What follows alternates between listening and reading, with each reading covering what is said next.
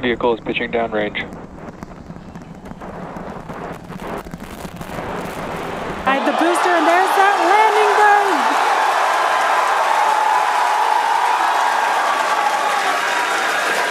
That landing burn just begun, and you can see the water below, which is incredible to see. How far can it go? That is the question. Keep your eye on the altitude in the bottom right-hand corner. We're at 54 kilometers right now. The good news is we still got, oh, looks like that camera lens just cracked. Despite not being able to see very much. The fact that it's there tells us the ship is still alive. That movement means the flaps are actuating. I think we can see something.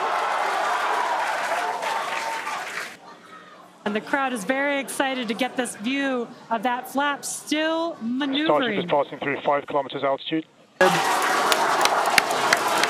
Starship made it through re-entry and did its first ever landing burn.